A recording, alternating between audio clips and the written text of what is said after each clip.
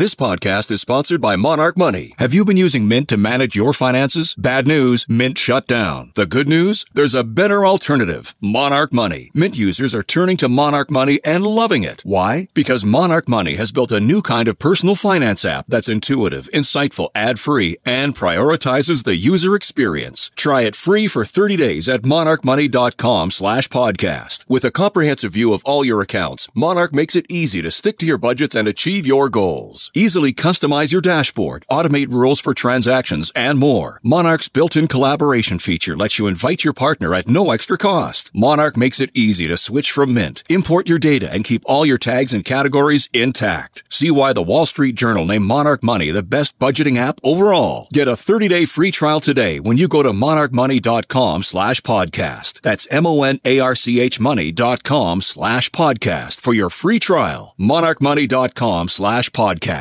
Cartoons from present and the past. Every week will be an animated bash. What a cartoon! What a cartoon! Maybe a short but mostly shows. We'll talk, we'll analyze, exploring as we go. What a cartoon! What a cartoon! What a cartoon! What a cartoon!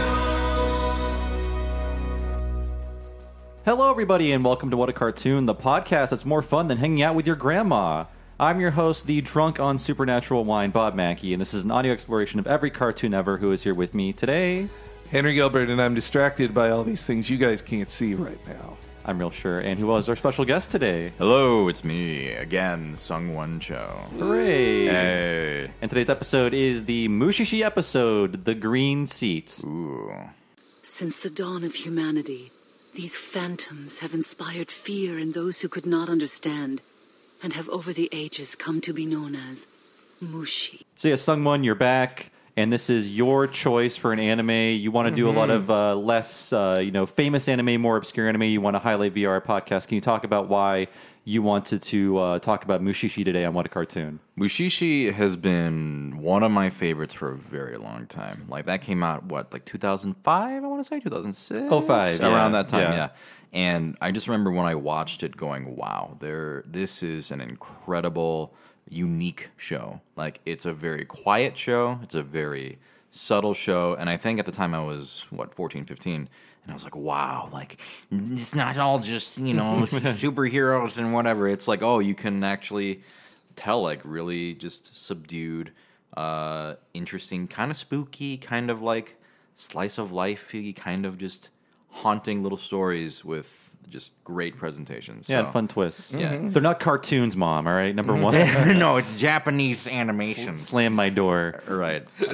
Now, this was, I had never seen this show before. It's another one, like, I stopped watching anime. I think I talked about this the last time around, but yeah, I stopped watching anime probably right when you started watching anime. So that was, like, just like with Shihai, this is another one that, like, it was in my latent period of anime watching. Yeah, I think I did see this when it was new via fan sub. So this is after I got out of college. Just right after that, my friends and I would still get together and watch anime. And I believe we saw this and we liked it. But since we were all in our early 20s, we weren't, like, super psyched over it. There were things that were more violent or funny or more action-packed. And I will say, the opening song does not get you pumped to watch Mushishi. And yet I love that about it. It's a very so unique song. Calm, and it's just like soothing nature images. And it's a fun, yeah. The second season is the same thing. They do Shiver by, I forget the artist right now, but she's great. It's just take a weird, just indie not instrumental, but like soothing song track, and then just play scenes of nature. And that really sets you up for what this show is. It's a hard sell, because, like, if I try to explain to anyone what it is, it's like, well, okay, they're creatures called Mushi, and they're weird. I don't know. It's in Japan. Nothing about it sounds interesting.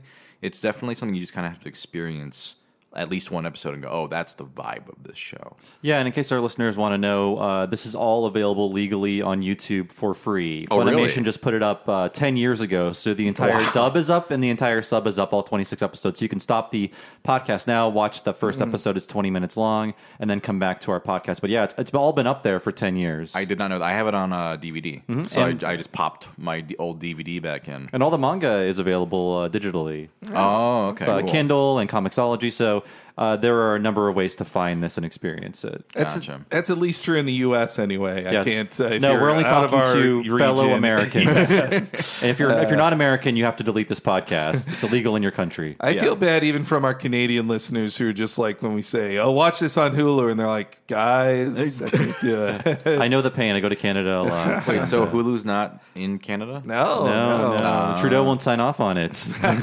What's his problem? It's weird that Disney Plus is able to steamroll into Canada, and it plays there just fine. But Hulu, I'm not not surprised. so much. It is the rat. The rat will do whatever he wants. I think by the time I move, Hulu will be stripped bare of all content as everyone's just tearing things away from it and making their own streaming networks. Right. No, that's where all the dirty stuff that is too PG-13 or R for Disney Plus. That's where it's going to live on there. That's what I think Disney's turning Hulu into. But anyway, Enough about TV Yes, network yeah. drama. Let's talk about Mushishi. So, SungWon, you covered the history, the premise a little bit, but the premise is basically just a vehicle for all of these supernatural stories, often with an interesting twist at the end, where Mushi are these very primitive, primordial forms of life that only some people can see, and they cause mischief and problems. And the protagonist of this series, basically, his mission is to go out and travel Japan, the pre-Dutch opening of Japan, so like still very isolationist Right. Japan. It's his job to go out and research the Mushi and solve all the problems they're causing. And that's essentially the story. It's all episodic. It's just very almost like sort of Twilight Zone-y stories about these supernatural creatures and what they're doing in this world. Yeah, there are a couple like really solid like episodic anime with this similar vibe. Have you ever seen like Kino's Journey or no? Oh yeah. This actually reminds me a lot of that. Kino's Except no Journey. talking motorcycle in this. Right, one. no talking motorcycle, but it has a very similar vibe to like Kino's Journey. I'm trying to think of other things. Hainbei Ranmei, however you say that, the angel. Haibane Ranmei, a The little Angel bit. Show, yeah. yeah. That one was a little more connected, but this one, from what I remember, it's been a while. Yeah, I think there are stories that are told throughout episodes, more than one episode in that one. Mushishi's interesting because it is pretty much episodic. There is, if you keep watching, which I always, whenever I bring a show to you guys, I'm like, I hope you watch the whole thing one day. This is my selfish self-interest to like put this show out into your audience's like consciousness and get people to watch it. But there's like an interesting like stuff with they'll jump around in time sometimes, and then it's also very interesting that the anime kind of chose certain chapters and chose the order of how to do okay. because from what I remember, it's not following like how the manga exactly did it. Like they kind of decided which ones to choose from, and then it was interesting because for years, I want to say off the top of my maybe like 10 years, there was like maybe like a 10-year gap between the first season and the second season. Yeah, first one was 2005 and the second one was 2014. 2014, yeah. right. And I was dying for more Mushishi because it's one of my top 5 anime of all time. And they finally did like an OVA and or a couple OVAs, and then they finally did a second season where they covered every single story in the manga. So they mine completely everything in the manga then. Right. Wow, okay. From what I understand, everything at this point has been adapted. Awesome. For me watching it the first time, I watched like the first 3 episodes. Everything, my brain has been trained so much on like linear stories, like in the things I binge, and it just it's from point A to point B. Right. It felt like a real just kind of throwback to watch something that's so episodic. Like the things it was reminding me of were like watching like Columbo or Murder She Wrote. Or also that's kind of the feel of the Mandalorian now, honestly. It seems like he just kind of goes from town to town. Or The Incredible Hulk. Yeah. All those old shows before the binge culture came in and everything was like linear. I think like if things are prestige now, if they're linear, it's so I think episodic stuff maybe isn't as respected these days. But this is it feels like such a great like throwback to those kind of things, especially like Ginkgo really comes off to me like a quirky detective who comes to town and solves a mystery. You're right. I thought this felt like a detective show when I was watching it, for sure. I guess he's more of like an exterminator, though. Yeah, like, part Ghostbuster, part detective. But I guess the Ghostbusters were detectives in their own right. But I want to talk about the manga really quick. So this came from a manga. So this manga began as a one-shot in 1999, and it was serialized in two different seinen manga anthology books. So seinen is basically the Japanese word for adult manga. So, and I believe Chihaya Furu was the female version of seinen. Whenever josei, right? There you go. Yeah, josei. So this is the, I guess, male version. Although it seems like pretty for anybody, really. Yeah. It doesn't seem very gendered to me. But yeah, so it ran in two different anthologies from 2002 to 2008, and it spread across 10 volumes. And as you said, SungWon, there were two anime series, two TV specials, a live-action movie, and an animated movie. Have you seen the live-action movie? I'm just curious. I have not. Because they're always bad. Yeah. They can't be good. They're always bad. Yeah. Something about Japanese cinema with translating anime to screen, it's always so cheesy and so over the top. Not that anime isn't, but it's not in even like a good way. Now, I have not seen the live-action Mushishi movie, so it could be great. I have no idea. I had friends tell me to try the JoJo Part 4 movie just because they're like, it's cheesy but fun. Didn't Takashi Miike make that? I think he might have. I think that was him. Oh, wait, no, this is a video game adaptation. I was going to say I did like the Ace Attorney movie. Which is also Takashi Yeah. Miike, Yeah. I believe. I don't know if that makes me want to watch it more or less knowing he did it. Any movie where I know he made it, I'm like, that makes me more interested to watch this. So yeah, the manga author is Yuki Urishibara, a female manga author, born in 1975. Started with a male pen name, of course. So she hasn't published that much. I think Mushishi is her longest running work. So she started in 1997 with her first work was called Bioluminescence. It's just an anthology of works published elsewhere. There's not a lot of research on her on the English-speaking or English-language internet that I could find really outside of just like a bibliography. So there were two basically compilations of her previous work before Mushishi. So that was Bioluminescence and then Filaments. So these two like short story collections. There's also something called Waters she worked on, which I believe is collected in 2 volumes. And everything but Mushishi has basically been scanlated if you want to check it out. There's no English release, but this Water series, the synopsis is: in the midst of a blazing hot summer, beset by water shortages, middle school girl Chinami faints from heat exhaustion. Upon waking up, she finds herself in a mysterious town by a beautifully pristine river whose waters hide many secrets. So another sort of supernatural mystery story. And that's the same thing with her most recent manga, which is called translated Cats Are Facing West. It's about essentially a supernatural detective just like Ginkgo and Mushishi, and they're assigned to take care of these things called flow, which are irregularities in reality. And they have a cat with them that can detect these irregularities and hopefully put an end to them. So Cats Are Facing West seems like a modern-day version of Mushishi based on what I've read about the premise. So those are all of her works to date. That sounds pretty cool. I think I'd like to check out that manga. It's probably... Is that one been localized, have you heard? Or Not, it seems like a scanlation? Yeah, not job, officially. then? I don't know anyone but Shonen Jump that brings over just chapters of manga. Chapters, yeah. Yeah. I think Shonen Jump is probably the main one. Yeah, that would do that kind of thing. So yeah, these are published in much smaller manga that doesn't really bring over anything. I think people just license things from them and bring them over. So I'm pretty sure Mushishi is the only thing of hers that has been brought here. And again, you can get that on Kindle and Comixology. It's very, very available. But the anime is like tap water. You can just turn on your YouTube and it's there waiting for you for free. Yes.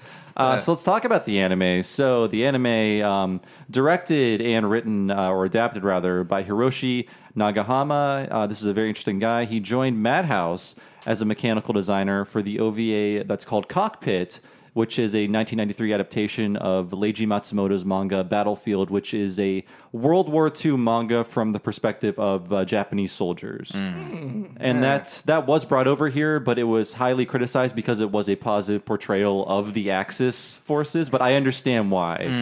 Yeah. Sure. Yes. Okay. Okay. Well, I didn't know that was in Matsumoto's past. Yeah, it's not sci-fi at all. I was like, is this Yeah. sci-fi Battlefield? But no, it's not. I've only heard of his sci-fi things. Huh. Okay. So his first role as as a series director right before Mushishi was with Madhouse. It was the second Jubei-chan series, and I love Jubei-chan. It's a very fun comedic action series with very, very good action, despite how comedy focused it is. So after, I'm sorry. okay. I'm surprised to. Or I guess I'm not surprised to hear he's from Madhouse, because at first I thought this was a Madhouse series when I saw the opening. Like it has a real Madhouse feel to me, though. The budget does feel a little lower than say like a typical Madhouse thing, like One Punch Man. But, that is true.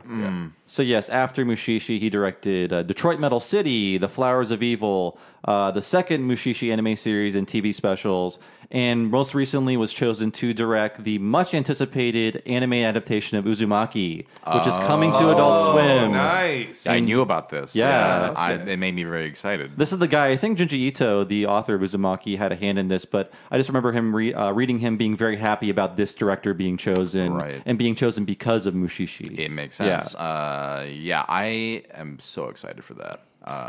That's what the composer of Hereditary, right? Yeah, that's right. Yeah, and the director of Mushishi, and I think there was like one other thing that made me excited. But there have been no good Junji Ito anime adaptations. I've heard that recent anthology series. All I've read about it and watched about it was that it wasn't good and not worth investing in. I always hear they're just like, go read it. Yeah. Like it's beautifully drawn. Why are you watching it? Go read it. Yeah, like here's somebody that copied a very disgusting picture that you could just look at on a page instead of watching it in color. Right. Well, I mean, the detail in just one panel from Junji Ito is so intricate and intense. Like the pencil mileage of drawing that for a scene in an anime, like that seems very difficult. So I feel bad for anybody who has to adapt it. But that trailer. The trailer for Uzumaki they put out a few months back, that was really good looking. Yeah, and 4 episodes seems perfect for that series. I think they can just cover it all without stretching anything out or, make the pacing weird. Or stretch out the budget across too many episodes, too. Yeah. Hopefully get the budget they need. But one thing I discovered about this director in 2017 was the co-creator with Stan Lee. Yes, that's Stan Lee, the co-creator of The Reflection, an anime superhero series that he was a co-director on. Has anyone heard about this? The Reflection. The Reflection? Yeah. No. I knew about... What did Stan Lee do? That like Hero Man or whatever? There was some other like shonen manga he was involved with, in quote unquote. Yeah, but I don't know The Reflection. I want to say at this point in his life, I want to say Stan Lee was just sort of rubber stamping things, or his family was for him. I don't know if he had the mental capacity to be a showrunner on an anime. Yeah, I doubt he even knew that happened. Yeah. No, I'm wearing the Spider-Man shirt in here, so I should know this. But Stan Lee basically set up like Stan Lee Enterprises for his family, and he became a producer on things, mainly just sell. To me, it felt like he was mainly just selling his name as, you can say Stan Lee presents this on your show. I mean, maybe he had more of a creative hand in it.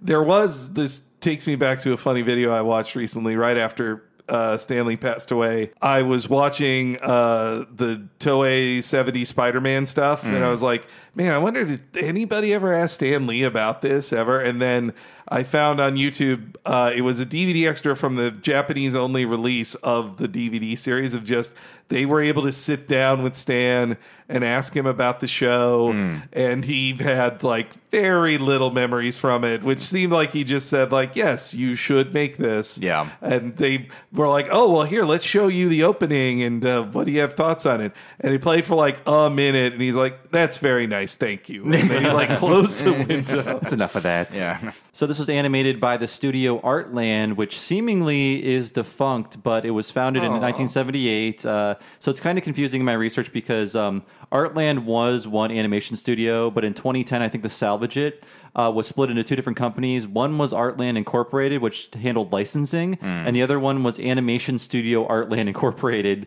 which handled animation. So it was in trouble, and we all know how precarious anime production can be, just in how much we're talking about animation. They don't make any money. Studios are closing all the time. It's a very cutthroat world until like streaming came along and helped a lot of them out. But even that didn't help wages very much. Right. Man, that's this is like I'm finding out somebody died after I just discovered them. I don't think I've seen an Artland series before this one. I don't know the name of it. What are some Artland series? There's a bunch of stuff. A lot of it is obscure, but they kind of started in the late 70s, early 80s with stuff like Super Dimension, Fortress Macross, and Legend of Galactic Heroes. So they were one of like 3 different production people working on that. Yeah. With like Topcraft, Henry, right? Yeah, I normally associate Macross with Topcraft first, but yeah, that's right. And Studio New, but they're also in there, aren't they? That's right. No, the Legend of Galactic Heroes. That's another one. I watched your video recently of your top 5 before 2000. Sure. Because I watched your one with this one when Mushishi listed in it, and I was like, I'm old. I don't know any of these shows. Yeah. I wanted to see your ones from before 2000, and at the end, you're like Legend of Galactic Heroes. Like, oh god, I gotta watch it. It's finally available in the U.S. It's amazing. Is there a Blu-ray now, or is it streaming somewhere? There's a limited edition. Oh god, disgustingly expensive giant box of the entire thing. Wow. And I have it. How many episodes? It's like 100 some. Wow. There's 100 some OVA, or it's an OVA, and then there's like the movie, and then there's a separate Gaiden series that's like side stories, and I've seen all of it. That's the wildest thing to me, that it was an OVA, like it wasn't broadcast. Is that why it looks so good? Episodes of OVA, that's insane. You could buy a mansion with the amount that would cost in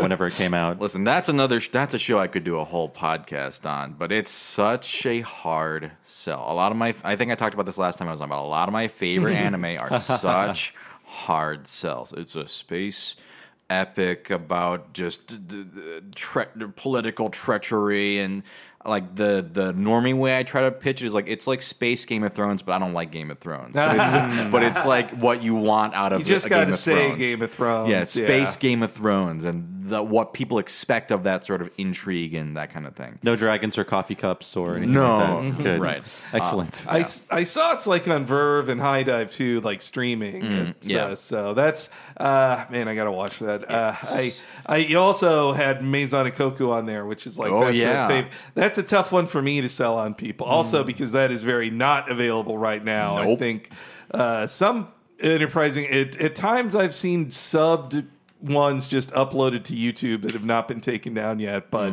just otherwise, like Kimaguri Orange Road is the Pepsi to the Maison Ikoku Coke. I guess, that's a good. The Maison Ikoku is it's about college age people in their 20s having more mature adventures, chaste fun. It's not as sexy as like an Inuyasha or a Ranma for the kids, you know. It's like adult age, like real people just having relationships and that sort of thing. And I like seeing all the well-realized like 80s Tokyo too, that they just walk around and like all the 80s stuff they see. But sorry. It's okay. More on Artland. Well, they did all the Mushishi stuff, so the TV specials and the 2 seasons.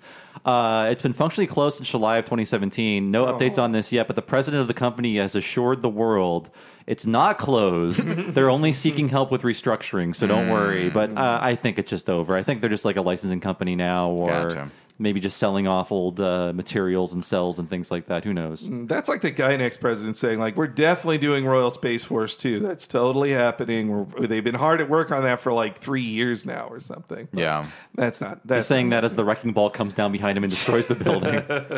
And the last creative I have on here is the music, which is very nice. It's by Toshio Masuda.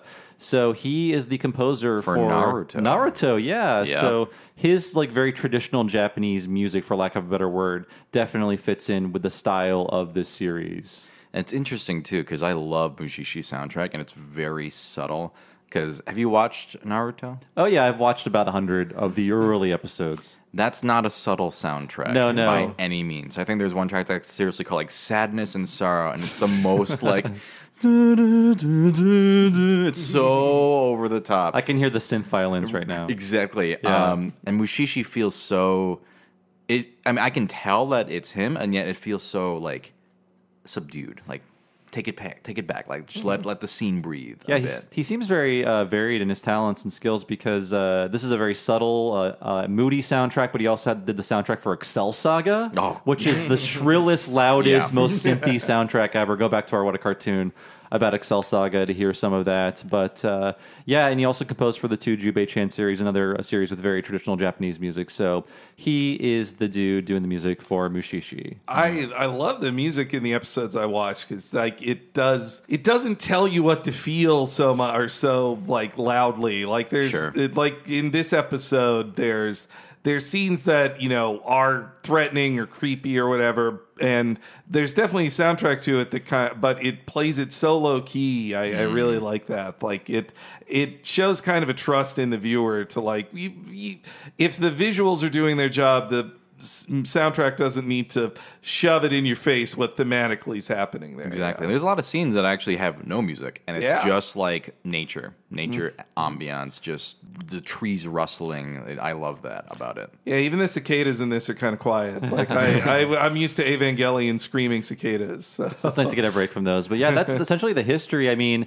it's a fairly straightforward history. The author hasn't done too much outside of this. There's no scandal, like plagiarism scandal with like the Chihaya Furu author. So it's all very straightforward. Anything final we want to add to this before we move on to the episode discussion? I really love the Japanese voice cast on it. Like I think, and direction wise, they do feel like they're not playing it in the normal voiceover tone of like, you know, cheery or peppy or just shouting things. Like everybody just kind of just like breathes out. Like if there's drama or emotions to express, they definitely do that.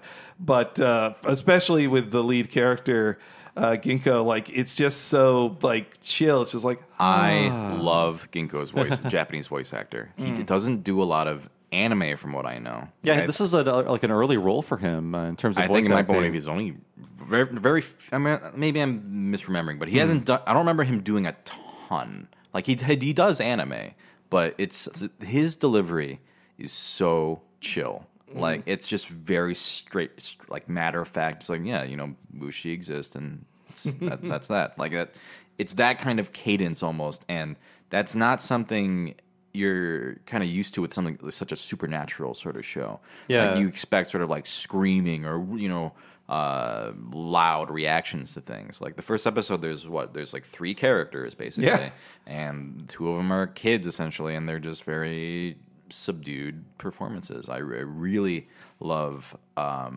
like you said, that it's not like the typical super animated performances.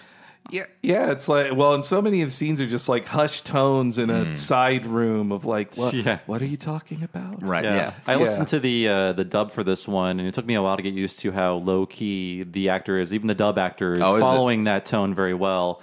And I do like that, how that applies to the character, where the character does try to play it very, very cool, but he is a huge nerd about Mushi, and he gets excited about learning new things about them, but he tries to play it off very cool. Right. Just talking about Ginkgo in general, I love this protagonist because he is not... You mentioned like exterminator before, but I think that's not true. He's definitely just like an observer and appreciator of Mushi. He helps people, but at the same time, he makes sure to like emphasize to people that Mushi are not villainous. Oh yeah, they're just things that exist, and sometimes they fuck people over, and sometimes they do just weird shit. But he's just like they also exist, and they have a right to exist, and we just have to try to coexist with them. So if Egon did not join the Ghostbusters and just studied ghosts, this would be him. It was like, ghosts are great. Independent ghost detective. Yeah. No, that is true. Yeah, he doesn't. If Mushi dies under his watch, like he's not actively trying to kill it, or it's more part of like the circle of life kind of stuff. He's not like he's definitely not like a Dale Gribble type, that's for sure. in what a killer he is. But it's maybe it's more like say Jane Goodall or something. He's trying to live amongst the Mushi. Right. So that is it for the history of Mushishi. We'll come back and talk about the first episode, The Green Seat.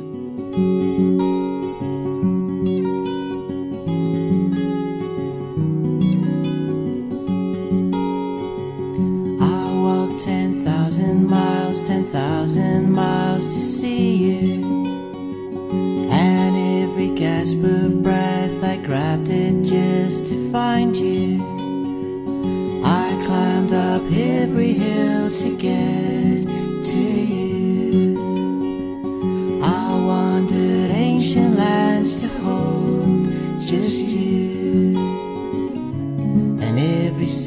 single step of the way. I pay. Hello, everybody, and welcome to the break for Mushishi. I am one of your hosts for this one, Bob Mackey. I have one eye covered because I'm emo. Who is here with me right now? Hey, it's Henry Gilbert, and I've taken up smoking just to scare away the Mushishi. That's a good excuse. So we're back in the lovely Gilbert Manor recording this break. We want to thank our great guest, SungWon Cho, for being on another episode of What a Cartoon. So happy to have him back. And please check out all of his stuff all over the internet. But as for us, if you want to check out our stuff, more of it, and also help the show, please go to patreon.com/TalkingSimpsons. And for the low price of just $5 a month, you can get all of our episodes 1 week ahead of time and ad-free. And you'll also get access to everything behind the $5 paywall. That includes all of our mini-series like Talking Critic, Talking Futurama, Talking of the Hill, and Talking Futurama Season 2 Part 1, which just wrapped up. That's a lot of episodes right there, but that's not all. We also have lots of podcasts behind the $5 paywall, like a monthly community podcast, end-of-season wrap-ups, lots and lots of interviews, deleted scene specials, and so much more. There's over 100 bonus podcasts just waiting for you if you've never been part of the Patreon. We've done so much for the Patreon only in the past 2.5 years, and much more stuff to come. And Henry can tell everyone out there what is happening at the $10 level at patreon.com/TalkingSimpsons.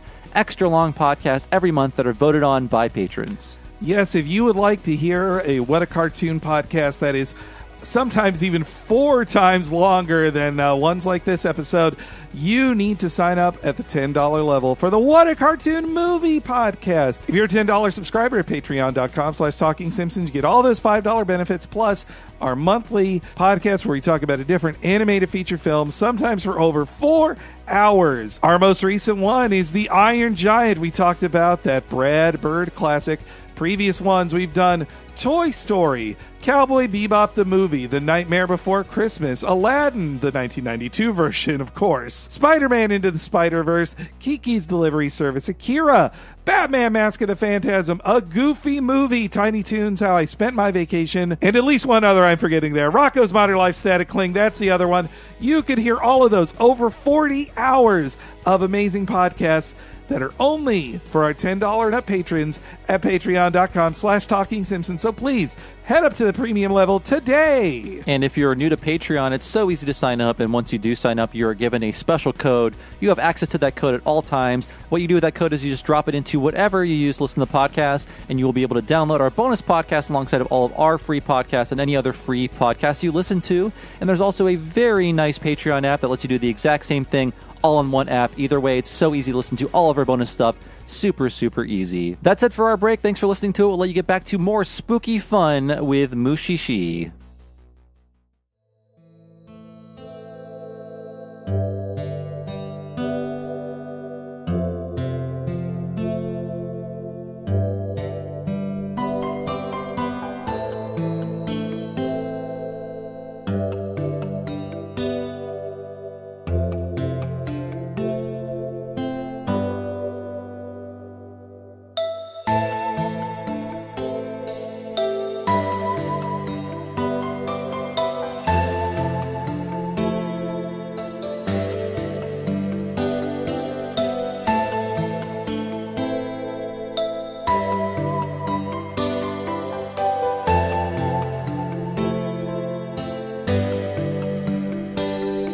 So we're back to talk about the first episode of Mushishi, The Green Seat. I prefer the translation, The Green Throne, because when I hear The Green Seat, I think about a toilet. It does seem a lot more like basic to normal instead of like the Green Throne feels more like the kind of pomp and circumstance of the ceremony we see later in the episode. That's true. And so you guys have seen more of the show than me. Does every episode open with this prologue? Like, this is what Mushi are, and then it just kind of cruises into the opening song? A lot of them do. Okay. And then it's an interesting thing. There's like, I don't want to spoil anything, but there's a reason why the narrator is that narrator. Okay, and cool. It's like there's always like little bits of payoff you get as you watch it. But yeah, there's not every episode from what I remember. It's been a while since I've last rewatched it, but that is sort of a recurring thing. Is that she definitely is at the end of each episode, from what I remember, like to introduce the next episode. Okay. Yeah. And we already talked about the opening song a little. We could talk about it more now in the opening. I was watching this and listening to it, and I totally forgot about this. And what caught me off guard was the title of this opening, the Sore Feet song. And I was like, what? Yeah. So this is by the Scottish singer-songwriter Ali Kerr. And this is not a very Japanese choice for an extremely Japanese show, which I like. It's very off the tone and interesting. Just like a Scottish band singing to you in English. It kind of fits Ginkgo's look. Ginkgo has a very Western look to him. The clothes that he wears are not traditional. Everyone he meets are always wearing very traditional Japanese clothing for the time period, and he looks out of place. I mean, his design is also... and there's a reason why he looks like that. That's something that also is something later in the show. But like he just looks like an oddity. Like he's got that white hair, green eyes, and then just a Western style clothes. And I think the opening kind of fits him in that weird way. It feels like Ginkgo is this out of place Western, not Western, but like he feels out of place in that sense as he's journeying about Japan. Well, yeah, and the character is so like outside society. He doesn't like stick around anywhere. Plus, and the statement of like I walked. The song is all about walking a ton, which is what Ginkgo does quite a lot. That's all he does in the show. Yeah, and I looked up a blog post about this song that Ali did, like explaining it because he said like this was like a blog he did like in this decade, and he was just saying like, oh, I got all these. Messages on YouTube about this song. I guess I have new fandom, so here I'll just tell you. And yeah, he's like he put out this album like in the early 2000s, and then Japanese producer just reached out to him and said, "Hey, we want to use that song." And it's not unheard of to hear a licensed English song used in an opening or ending in an anime, but it's still not too common either. Sure. Yeah. And like in 2005 it was probably a lot more rare, I think. Right. Yeah. So it really strikes you in the beginning too, and then the opening animation too, like it breaks all the rules of what you expect from like an anime OP. You don't see a character, like it's not fast paced. There's no kick-ass action scene with the entire ensemble. Yeah. I understand why though, of course. If I was a television network exec, I'd be like, how people are going to change the channel the second they see this. They're not going to watch this show. When I was a teenager, when I first saw the opening, I was like, this is so boring. That's what I totally... And now my reaction is so the opposite. Like, I love that it's so weird. It's so out of the ordinary. My brain is aging to the point where it's ready for Mushishi Exactly. now. Yeah. But we start with basically some shots of the forest greenery and Ginkgo. So my problem with writing Ginkgo so much is every time I wrote it, I first wrote Genki, which is the exact opposite of who Ginkgo is. Like he's not a bright, energetic character, but I know Genki. I don't know Ginkgo. So that was my mental block throughout this episode. So I'm sorry if I say Genki at any point. But yes, he's walking through the greenery. We hear over the establishing shots of this forest, someone's coming, someone's strange. So something is detecting Ginkgo as he walks through this forest. Something is darting through the trees, too. We can see the branches sag a little bit as he's walking through the forest. And the viewer, we don't really see what it is, but Ginkgo thinks it might be a monkey. You do see like a flash of like a flowered yukata, which will, when you watch it a second time, then you know exactly what that is. But also as like an introduction to your protagonist of the show, it's a really cool thing to just have like say something's coming, like just explaining that a cool guy is coming. Like, look, this is exciting, right? Like, right. Yeah. I think this is like the adaptation of the first chapter too, right? Like this, they didn't go out of order, at least for the first episode. I believe so, yeah. So Ginkgo picks up as the narrator who talks about how like once in every while someone is born with the power to create life, and he's setting up the character of Shinra, and we can see a bit of that in this little scene with him where he's writing characters down, but the kanji he's written down tear themselves off the page, and he's like, oh, these are pictographs, so even these are representing living things. And I checked with resident Japanese knower Nina Matsumoto. He drew the kanji for bird, and it tears itself off the page and becomes a bird and flies around. Which I love. Yeah.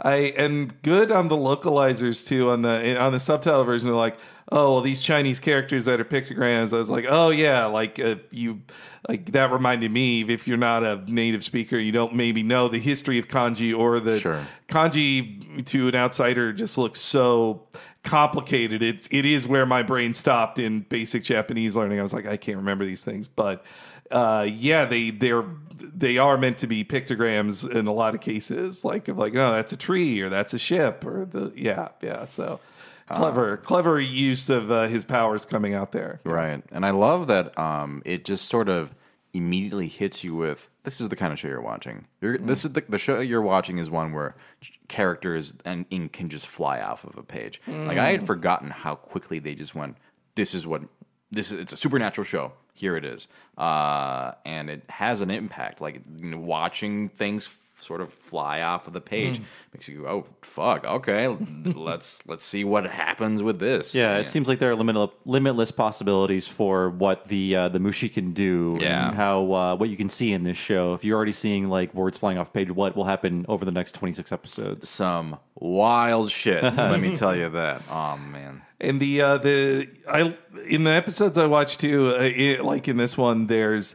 good use of CGI, like within their capabilities. Like on a TV budget, for so many shows, like CGI can only go so far. Sure. Like I remember on even the Agents of S.H.I.E.L.D. show, they're like, oh, Ghost Rider's in this show this season, and like they could afford like 40 seconds of Ghost Rider's head pretty much. And but in this case, like they just these letters coming alive, like it works so well, and it's like such a kind of, even by 2005 CGI standards, like a simple trick. Like it's just a 2D image floating away. They keep it very limited, so it looks effective. But so this is how Ginkgo meets up with Shinra, where he's walking to his place, and the letter flies out, and he grabs it. He turns the ink in his hand, and he is on his way to see him. Like, he knows where he's going. He sent a letter in advance. He's like, there's some Mushi stuff happening here, and I have to investigate it. I really need to know what's going on. And I think later we find out, like, he's not there to see Shinra. He's there for Shinra's grandmother, the actual thing that's happening in the house, right? Well, and also I like that he's not. It shows you Ginkgo is like he's like, oh, huh, that's weird, but not like freaking out. Oh, my hand. Yeah. Ginkgo has seen plenty of shit, so he's like, oh, ink flying at me? Okay. Probably a Mushi thing. And he's already narrating as if he is like, I am the authority on all things in this world. Like, trust me, here's another story I can tell you. Well, and I like to Ginkgo, a lot of his adventures, he has it seems like he often has to explain, like, other people wouldn't understand this. This would actually be really bad if this got caught. So I'll help. Like, he's this understanding person in this world where people would jump to a lot of conclusions if they saw you magically create life with with writing. Yeah.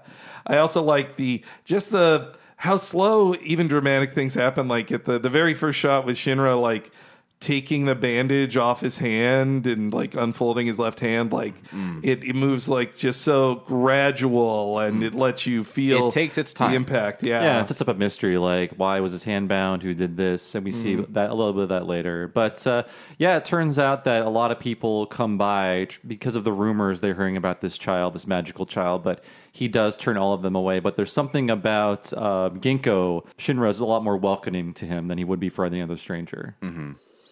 I was actually just writing you a reply. You're not the first person who's come here hoping to study me. But like I told them, I'm afraid I have to turn you away. It was my grandmother's final wish. She wanted to keep others from learning about my gift. She told me I should try to avoid using it as much as possible. I guess you've already seen for yourself. If I draw a picture of something, it comes alive, even if it's not a picture of a living thing. See, my grandmother felt it was somehow wrong that a person should be able to create new forms of life out of thin air. That was work best left to the gods, she always said. And she absolutely forbade me from drawing anything with my left hand. Oh, if I draw with my right hand, nothing happens. Just my left. But unfortunately, I hurt my finger the other day, so... You were writing left-handed when the creature I saw got away from you? Yeah, it was an accident. I was completely surprised when it started moving. I don't know why, really. I've had stranger things come to life on me. Really?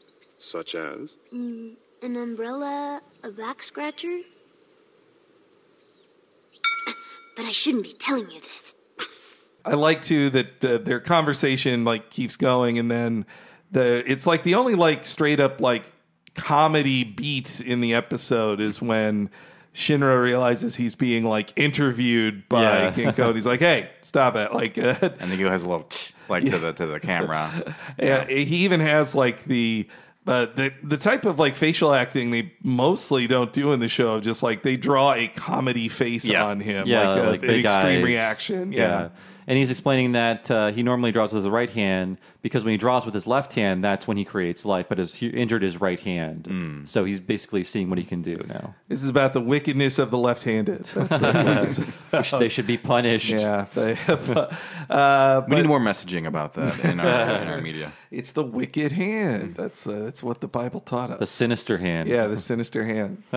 So obviously Shinra is pretty lonely. So Ginkgo is invited to stay the night, and from this we learn that Shinra has been alone here for 4 years after his grandmother died. But he vowed to his grandmother to stay there forever.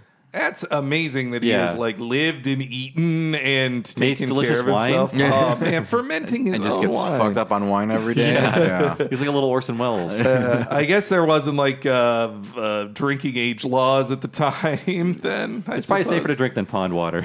Oh, yeah, that's true. Yeah. I also, man, another just like great drawing is the little flashback where he shows how he could make things come alive, even things that don't exist, and the way that like giant like monster is That hovering ink over monster. him. Oh, Yeah. So good. yeah. Though another show like a less in less subtle hands, I think it would have just been like more about the creepiness of it, or they played like some more shocking noise, like Yeah. There are later episodes of Mushishi that definitely almost go into just straight up horror. But I like that this one has just little droplets of it. That's a little, gives you the Ghiblies a little bit. It's like, oh yeah, that's a little ink monster that is very kind of unsettling, but it doesn't dwell on it too long. So the show kind of eases you into the horror of. There's some straight up just very terrifying stuff later, but it's great. That's why the show is so great, because some episodes are super sweet and super whimsical. Some of them are super horrifying. Some of them are super sad. It goes all over the place, emotion wise. So like Ginkgo, Shinra can see the Mushi as well, and he's describing, I can see the Mushi sometimes, and I drew pictures of them, and I tried to make my grandma believe me, but she says you're just seeing things, to the point where even he thought he was. So he did have a fellow Mushi friend in his grandmother in her old age. I like how they're like, I don't know, Smurfs or ants or whatever, just marching around him or just all floating around. And the designs on them are so cool too. Like they are like so simple and crude looking, because that's how Ginkgo explains them, is like the most primal form of life. Even before life. He does that body analogy where it's just like, let's say the middle finger of your hand is humanity. You just trace that all the way down past plants and fungus to your heart, and that's what the Mushi are. Mushi? That's right. I suppose there's really no simple way to explain what they are, but let me give you an analogy. Say these 4 fingers represent animal life and your thumb represents plant life. Human beings would be here, at the tip of your middle finger, the farthest point from your heart. Moving toward the palm of your hand, you find the lower forms of animal life. When you get to your wrist, though, that's where your blood vessels combine into one, right? Right. This is where you would find fungi and microorganisms. From here, it becomes more and more difficult to distinguish between plant and animal life. Even so, there is still life beyond this point. And if you keep going, all the way up your arm, past your shoulder, when you get to this point, at the place that's closest to your heart, right here, these creatures are the Mushi. You know what Mushi always remind me of is, do either of you have floaters in your eyes? Yeah. So Oh if you look up at like a blue sky and you just see like little specks and little strings moving around in your vision, that always reminds me of what Mushi are kind of like, just these barely there sort of strange little shapes that exist. Man, now the next time I see a floater, I'm just going to think it's a Mushi. Yeah. Now I'm super aware of them because I'm staring at a white wall. Oh, yeah. Oh, I'm looking at them right now. Yep. We're surrounded by Mushi.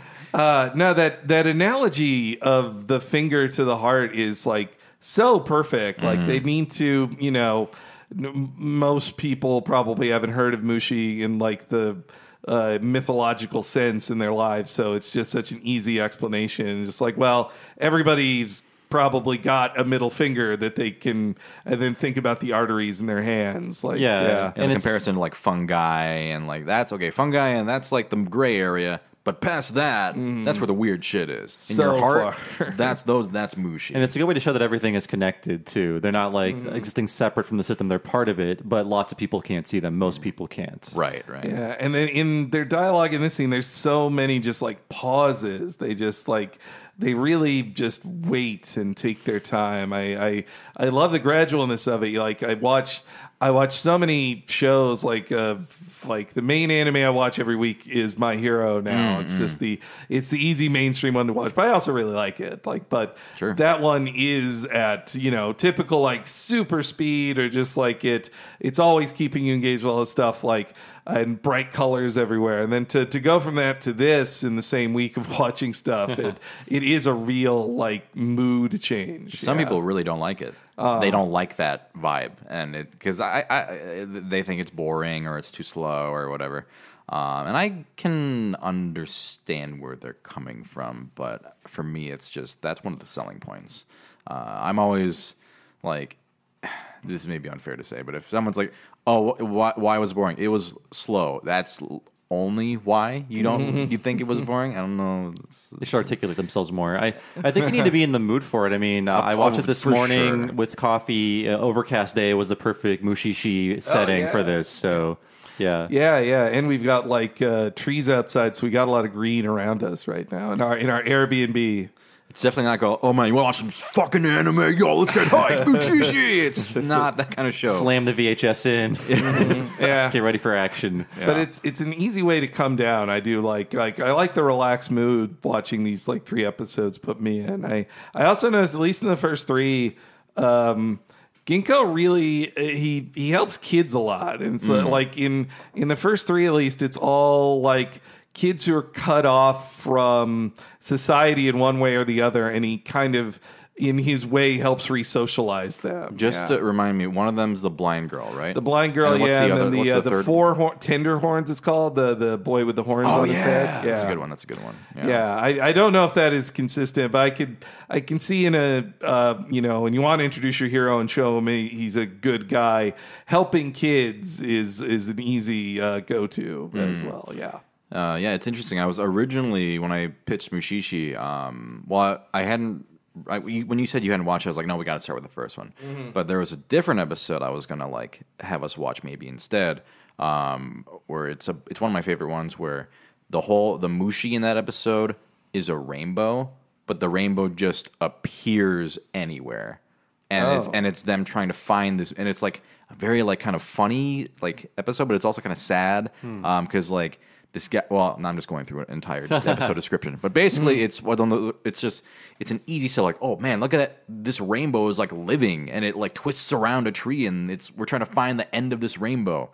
But I'm glad we ended up doing this one because this one sets up a lot of. It sets up Koki, like the River of Light. It sets up what Mushi are, and it sets, I think, a good tone for the rest of the show. And because then it can play with it a bit. Like, not every episode is just super quiet, only like subdued, like easy, not easy, but like calm, peaceful resolution. Some episodes get real fucked, and some episodes get really like what I really like about Ginkgo as a protagonist is that for the most part, like 90% of the time, it's definitely like, yeah, I've seen this shit before. But if there is a situation where Ginkgo is actually like scared or like a little like he doesn't go full on, but you feel that like, oh shit, like if Ginkgo is like this shit's fucked, then this shit is fucked for real. But I'm glad that we went with this episode because it sets everything up really nicely. I mean, it is the first episode obviously, but even just the atmosphere and the tone I think is a good starting point for what the rest of the show is like. And at this point in the story, it basically becomes almost a ghost story, but that shows off his expertise because he is here for this ghost. Like, he even knows her name. So he's up trying to find the bathroom at night. Maybe that's just his excuse to look for this ghost. But he sees this ghostly figure at the end of the hallway, and he takes out, well, we don't know what it is. It's later revealed to be a Mushi needle. It's like a telescoping needle. He doesn't actually use it, but it's implied that he can use it to get like a trace of the Mushi or to study the Mushi or something like that. It might come up in later episodes. Yeah, it comes up later. Yeah. I think maybe there's a bit of a misunderstanding. I don't think he actually knows about Renzu at all. Oh, really? I think he goes to that house because he hears the rumor, and he's like, "Oh, there's a kid who can like make things alive. Probably a Mushi. Let's go take a look." I think once he like sees her, like he's like, "Oh, because when he was walking through, he's like, oh, there might be Mushi in this house. Probably, I wouldn't be that surprised." And then it's once she appears, and then he says something like, "Oh, he sees the cup." And then he's like, "Oh, I know who you are. I know exactly who you are, and I know what I can figure out." What I was just confused as to how he knew her name. I think Shinra had mentioned. He told the story of the grandma. Didn't say the name, but because the line was like, "I know who you are. I've done my homework." Basically, is what he says. I think that's because he like before coming to Shinra's house, he did like studied like who he was and that kind of thing. That's what I understand anyway. But I do like how, matter of fact, he is about dealing with what anyone would be freaked out by. Oh, yeah. So he pulls out this needle, and then when he's confronted by this ghostly girl, he uses his cigarette to basically wrap her in the smoke and bring her down to the ground because apparently he has like smokable Mushi. Yeah. You can smoke it. That's good shit. Yeah. Good Mushi. The dank Mushi nugs. I really like that scene because like you said, it's such an introduction to the world of it, and you know, if you're reading this and coming into it just like, well, I know what typical ghost manga is or whatever. The way that Renzu first appears, it's this floating girl who says, "You lowly Mushishi, you shouldn't be here." Like, you think giant fight's about to happen, or like everything's about to go down, and instead Ginkgo just goes like, "Oh, lowly, huh?" And he just like ties her up and like, "Okay, it's cool, everything's all right." Say, what do we have here? A broken wine cup. It's a shame. I really like the color. Shut up. Give it back. How dare you barge into my house like this? Go away! Get out! That's big talk coming from a Mushi. What are you saying? This is your house? Yes, that's right. Ah, I see. I think I'm beginning to understand.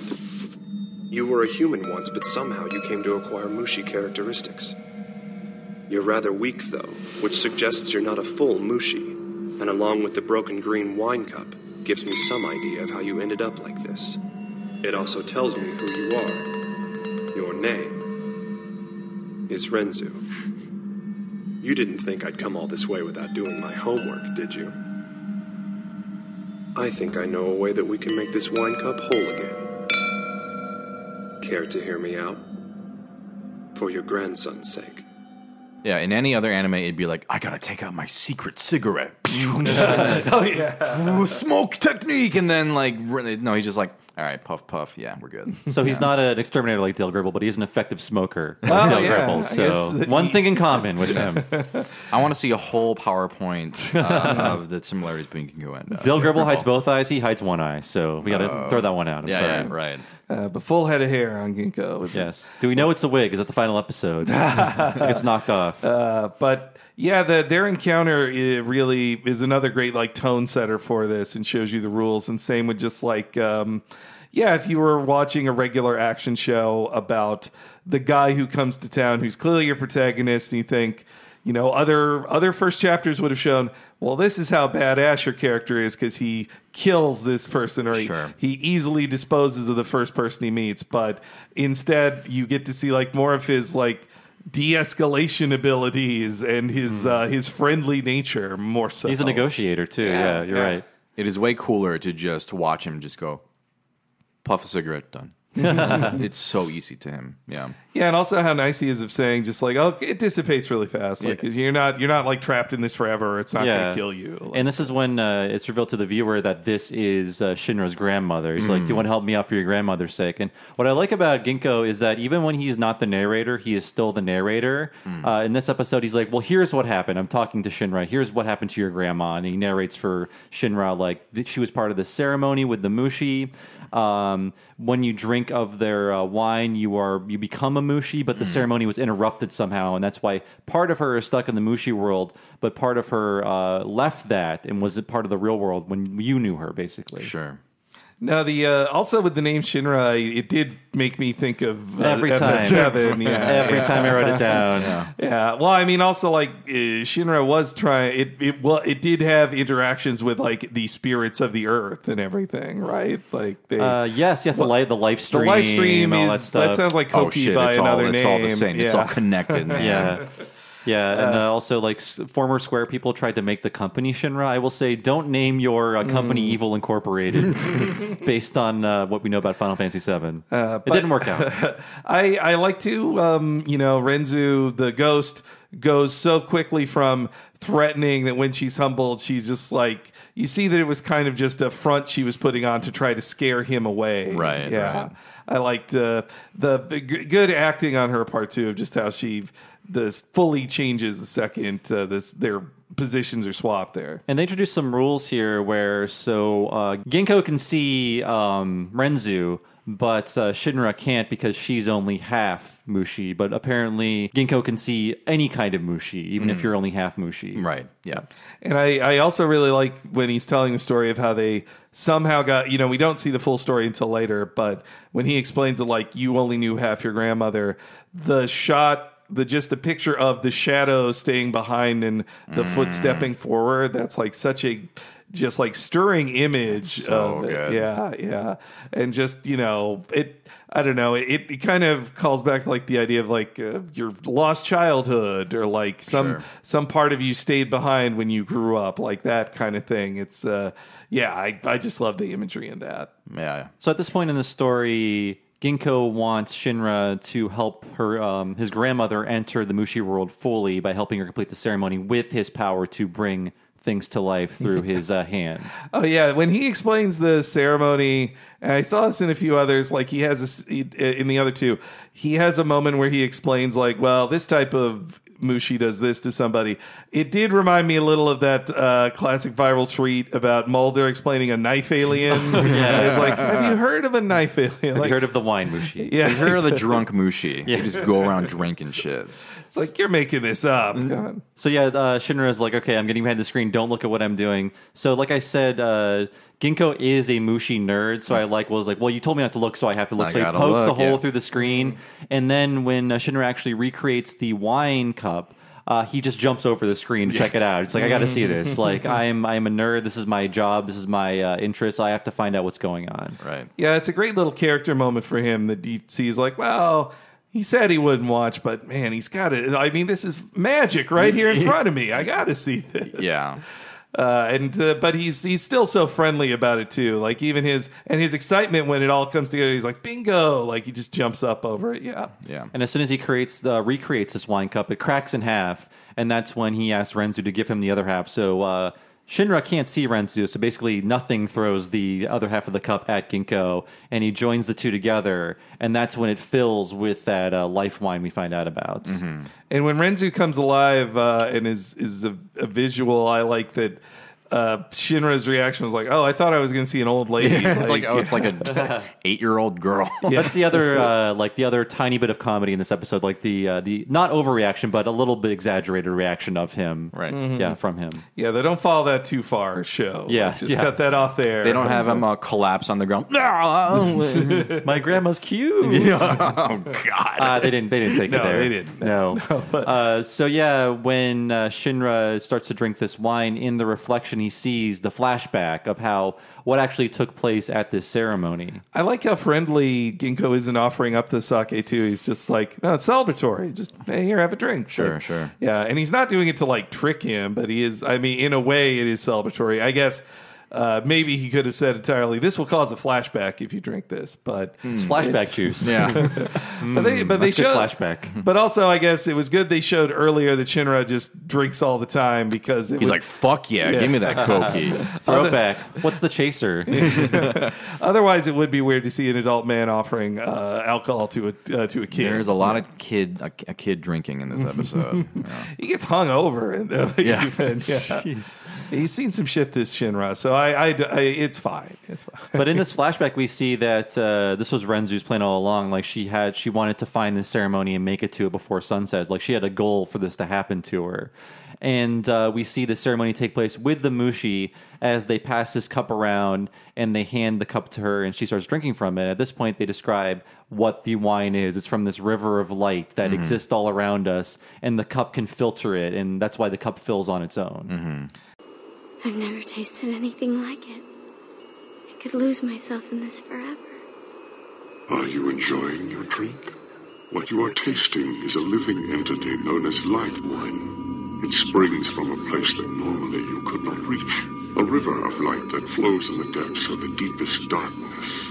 We have created especially for you this wine cup, which can extract the light. The river flows all around you, as it has since life first began. When it nears the soil, grasses grow green and forests blossom. If it recedes, the landscape withers in drought. In other words, it is the water of life. You will not taste anything more delicious in this world. The reason we have set this banquet for you and shared with you this drink is that we have a favor to ask of you. 31 years from now, your grandson will be born with a very special gift. A power with the potential to change the world as you know it. We would like you to watch over him for the entirety of his life. My grandson. His powers will be a source of great happiness for both him and the world. If you agree to the task we have set before you, we will grant you powers of your own. Drink the wine to the last drop, and it will be so. Yeah, I know. And in the second episode, the River of Light is used to great effect for a story. And you get in that one, you do get a little hint of Ginkgo's past too, which I really like learning it. I mean, I'm going to watch more of it. Please do. I did say this about Chihaifu, and I haven't watched more of it since we last recorded. I will, but this one, especially with its availability on YouTube, it's just so easy. I feel like I'm at least going to watch a couple on the plane on the way back. That's for sure. I'm glad to hear it. There's a shot in that scene that's like mentioning when I was mentioning before, just like little splashes of horror where the crow tears off the foot of the Mushi, and it's like made of like worms or whatever. Just a little horror shot there to end the ceremony, and I love that. Yeah, a bird ruined all this fun. Yeah, so we just recorded a pro bird show. Now we're on anti bird shows. But yeah, also like Mushi in Japanese means bug as well, and I assume like the kanji are different for the spiritual Mushi and the bug Mushi, or something's going on there. But they are like little bugs, right? Yeah. So they're like made of little bugs. The people. Yeah, I like that they took on human appearance to talk, but the second a crow attacks them, it all just falls apart and they're gone. Like, yeah. Also love the design of the little Mushi that lead her there. The little how do you even describe them? Like little leggy guys, spiraling around. Reminds me of like a little Ghibli creation or something. Yeah. Studio Ghibli. Oh yeah, I definitely got feels of the bobblehead guys from Mononoke. Like there's a bit of Mononoke feels in this series. I mean, they're both dealing with the same kind of like primal magic spirits. kind of things. Yeah. That's gonna be my normie pitch for this. It's like spooky Ghibli. It's a spooky Ghibli movie. What if Mononoke was a TV show? Yeah. Well, if you said Ghibli, you can be like, see, now it's not like it's good anime like Ghibli. You don't have to look down on it. Like, right. That's hard. It's with friends. It's getting them past the point of watching a thing that isn't from Ghibli and be like, no, but it's still good anime. I think you'll like it. I was having an interesting conversation with a friend about anime. Like people who grew up with anime, and you're used to like, this is kind of going off topic, but like you're so used to just, let's say, boobs in your face or something like that, just like ridiculous kind of gross tropes, where if you try to show a show to a friend who didn't grow up with anime, they're like, what the fuck is this? Like, those are the these are boobs. high schoolers. And I'm like, no, Yeah, but no, it's fuck. Yeah, there's nothing. I can't defend it. Yeah. You've been worn down by the tropes long enough where they don't even affect you anymore. I'm like, oh yeah, that's the high school teacher pulls out her titties. Yeah, obviously that's a thing, right? Oh no, that's not. That's weird. Yeah, it is. For you, weird. it's like, oh, this scene again. For a friend, it's like, what's happening? This is vile. But then, am I being arrested? But then with Mushishi, it's great because it doesn't have that. Yeah. Mushishi is very like, what's the word? Not safe, but like just no obnoxious shit. I think that's the best way to put it. It's good storytelling. Yeah, it feels mature. I think with the TNA and anime for us who grew up with it, it is like in Itchy and Scratchy Land when Bart and Lisa are just like saying how desensitized they are to the violence. Yeah. That also goes for like violence in anime too, I think. But yeah, it's weird. If I watched like Western produced animation that had as much TNA as I see in a show, like even my hero has it. Yeah. Like I would like when I was watching one of the most recent episodes where they just introduced this guy's secretary and she just has like 80% underboob in her costume, and I'm like, yeah, it's a show. Just how it is. Like, it helps that this is made for adults. It's not like the sort of adults only, not for kids. This is like made for adults. And My Hero, as good as it is made for young boys, young horny boys. Yeah, yes, that's true. And made by a young horny boy. but at least on that show, they tell you that Grapehead is bad and you shouldn't be like Grapehead. I think that's usually the joke with Grapehead. Grapehead. Back to Mushishi. Anyway, back to the opposite of Grapehead, which is Mushishi. But the reason why they chose Renzu, the Mushi, chose her because they said, in 31 years, you'll have a grandson with a special gift, and we want you to watch over him. And in return, we will grant you a gift too. But unfortunately, it's cut off right there with bird violence. Yeah. A bird shows up and ruins everything. Yeah, that's a pretty crazy prophecy they throw out there too. It's like.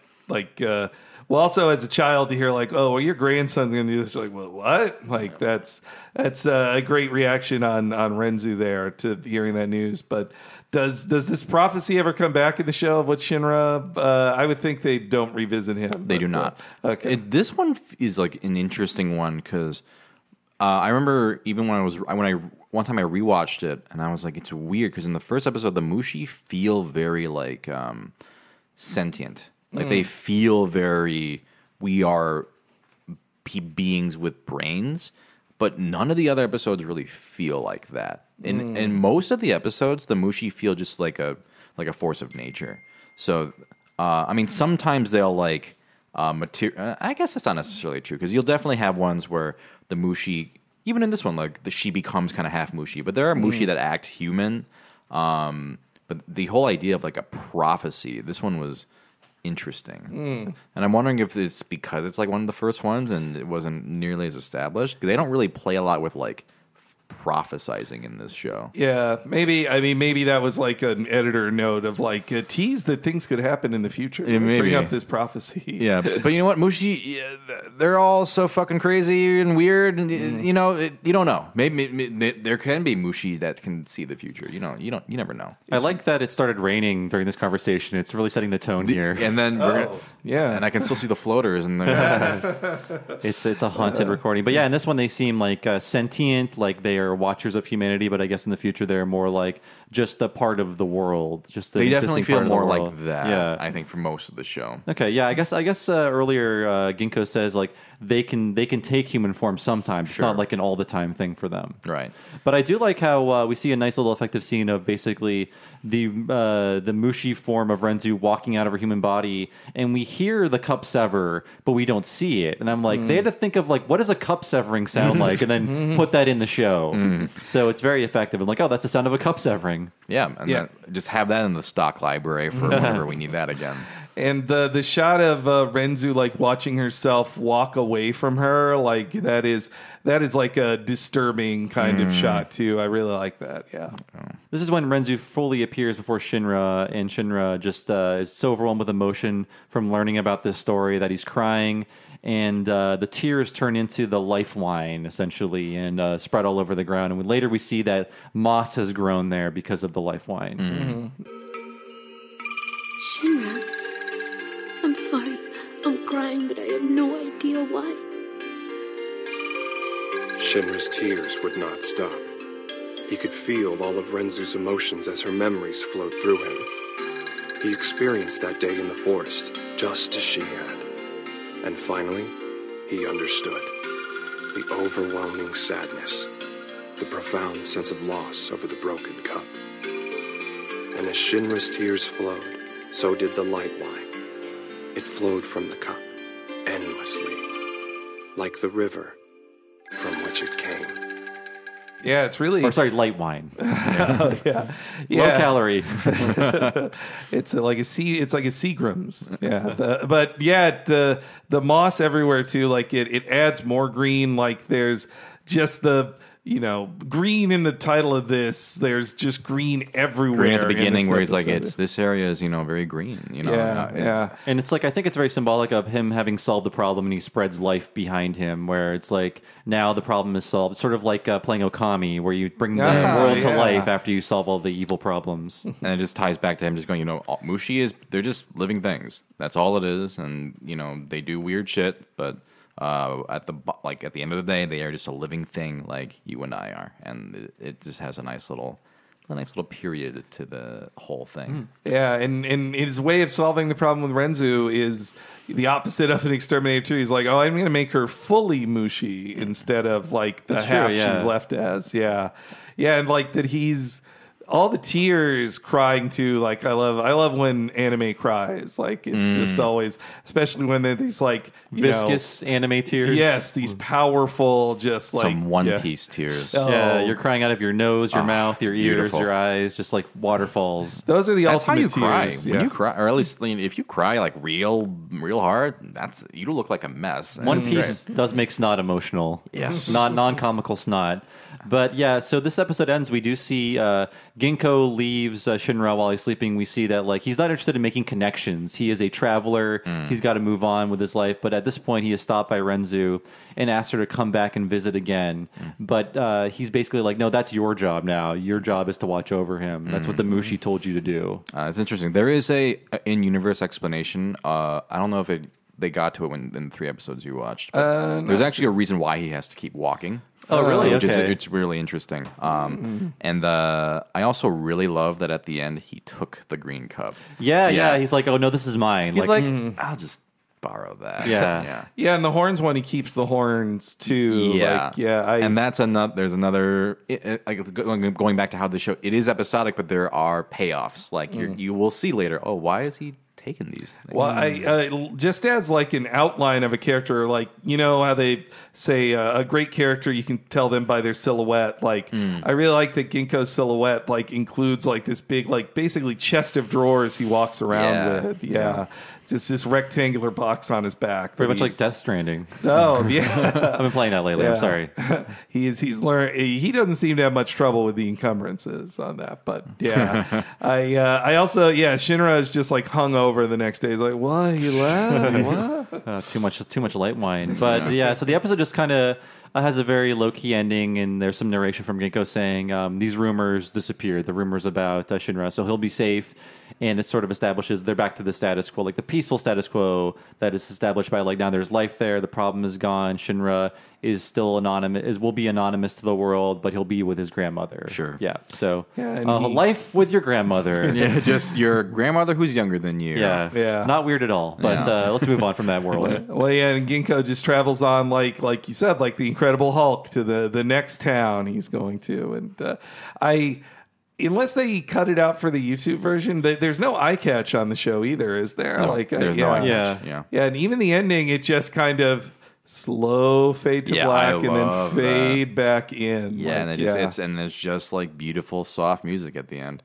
Oh man, what just a fucking good show. Just slow piano music over foliage. I will say, watch it in the morning. Don't watch it before bed. It's good having a coffee show. Like have a coffee and then a scone and watch the show at 9 in the morning. Now I want a Mushishi like Azumanga Dai, like da da da da. Did you ever watch da da da da? Eye catch, just some shrill woodwinds waking you up. It would be him like dancing with a Mushi somewhere. Yeah, there's no kazoos in this at all. I graded an F. But yeah, that's our Mushishi podcast. Thank you, SungWon, for joining us. You came all the way out to our Airbnb, and I'm sure you'll be back for more obscure anime chats. I have a whole list of anime. Every time I'm on, as long as you guys will allow it, I will pitch a new anime to make you guys watch. Oh, for sure. Because there's so many good not hidden, but like, it's, you were like, we could do My Hero. And I was like, we could do My Hero. Or we could do Mushishi, because no one's going to talk about Mushishi. People were excited when we put that on the schedule. Oh, that's great. So before we ask you what you're doing now, since the show is going to be a little shorter than normal, can you talk about like any anime recommendations you might have for new stuff? New stuff? Yeah, anything lately you've been watching? I'm curious too. I'm always behind. So I'm way behind. Like I'm actually really behind. So I don't really have anything new. The next show I need to watch when I finish is just Chihaya Furu season 3. Is that because you've been playing too much Fire Emblem? I've been reading your tweets about it. I've been playing a lot of Fire Emblem and I've been playing a lot of Pokemon lately. Okay. So. What was your hour count on Fire Emblem? Oh God. I've played it 4 times. And so Wow. So that, and I'm working on a 5th. I had 80 hours on just one playthrough. I couldn't. I was like, I can't do another house. I got to move on to other games. It's like I think maybe 200 Wow. 300 hours. Wow. It was nice of them to put all 3 games in one game instead of selling them separately, like on the 3DS. Yes, it was really nice, and the game's fucking great. I don't know. Did you enjoy it? I loved it. I would say whenever you have time, the other houses are actually really worth playing. Man, but the Yellow House so cool. Oh, okay, you did Yellow House. Yeah. It is like the best ending. Yeah, the only downside, I didn't spoil anything for myself other than gay options, and I was like, okay, what's the only dude I can romance? He didn't do anything for me when I first met him, so I was like, all right, I'll play as a girl and get with Raphael. Like, that was my pick, Raphael. Yeah. But yeah, I love it. I've played every released in English Fire Emblem game. I've beaten them all. Oh shit! So you go hard. Yeah, I play it in the not fun way of restarting every death. I'm glad they ended that. Because I guess you could still play that way, but you shouldn't. You can, and I will. You won't stop. Oh, you still do? Damn. I did too. Wow. But I always loved Fire Emblem, but I just saw it as this not popular series. It was like, it'll never be popular, at least here. And then when they made it an anime dating game too, I was like, I never thought I could love you more, Fire Emblem. And then you did this, and now, then all the school stuff and the day-to-day like personification of it too. So good. By the way, this is not off topic because Fire Emblem is basically anime. It is absolutely. It's anime chess, is what it is. Exactly. Now, I will say an anime that I am rewatching now is Shirobako, which maybe next time. That was a potential choice for this time. I think you brought it up as one of the choices. But I was like, we have to watch 3 because it wraps. So I was watching it and I was like, wow, the first 3 episodes are like a perfect package of like it has this conflict and then it resolves. And it's great. So, all right, that'll be our next one. Maybe next one, if you guys have time, we should do Shirobako. Yeah, during a less busy time. Next trip, I think we'll be able to do it. Okay. So yes, but SungWon, please tell us what you're working on now. Voice acting, fun YouTube stuff. What's going on with you? Let's see. I'm doing voice acting. I'm not sure what I can talk. Anything that's recent. Speaking of Legend of the Galactic Heroes, I'm in the reboot. Oh, I joined. That's awesome. I voice Lagrange. He's a vice admiral, and he's in the new 2019 Legend of the Galactic Heroes, which is really cool. Otherwise, I don't know. Borderlands 3, the DLC. I voice Flack in that. That's out. Oh, cool. Yeah. So, and then you can check me out on Twitter, YouTube, just ProZD, PROZD. Yeah, your recent comedy video, I didn't even need to know it was like titled Fire Emblem or whatever. The second you did the voiceover of like the happy children celebrating murder, I was like, yeah, this is Fire Emblem. This is Fire Emblem. Oh yeah. Also, I don't watch a lot of non-podcast things because I spend about a week a month in Canada to see my girlfriend, and we have started watching Terrace House, and she showed me your video after we saw a few of them. Like, that's it. It's like occasionally they eat. It's the best. Are you enjoying it? I am. I didn't think think I would. So fucking good. Yeah. I love Terrace House. There won't be a What a Terrace House. There's too many episodes.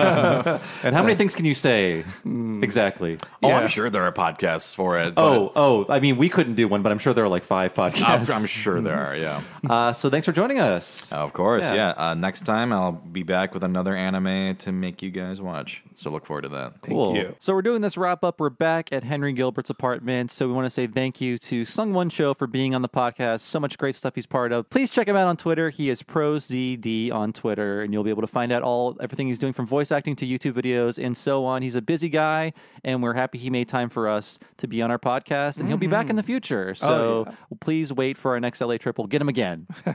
Yes, thanks so much to SungWon Show. It's been awesome to chat with him. He's such a cool guy. It's like he came off of my TV to hang out with me. Does he like us?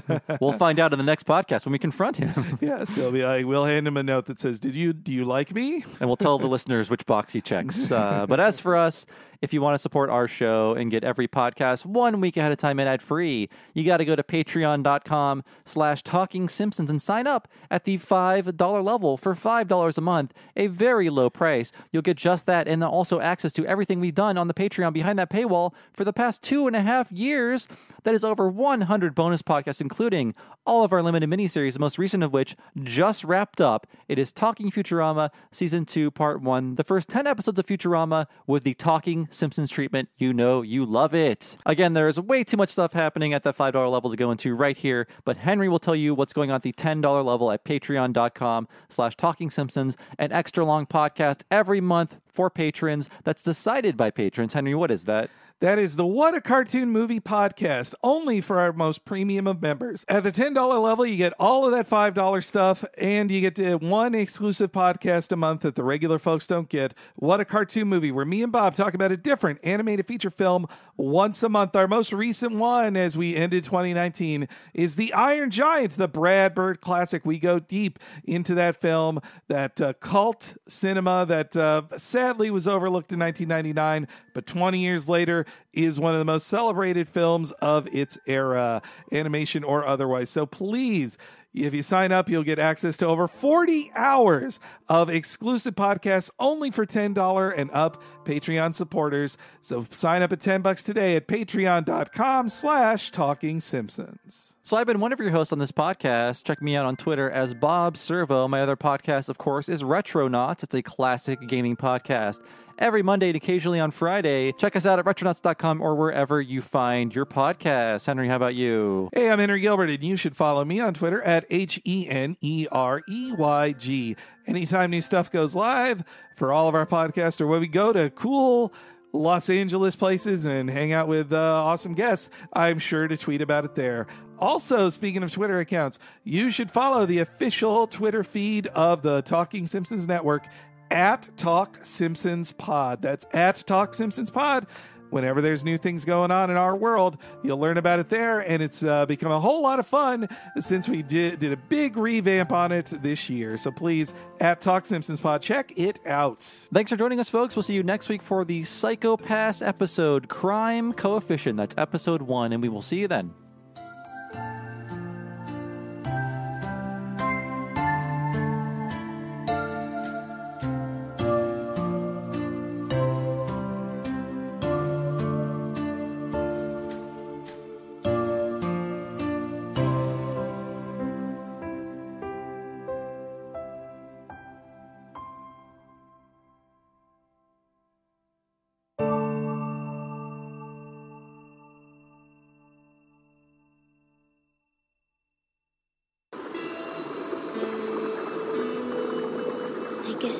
I get the feeling that it's green, like the forest.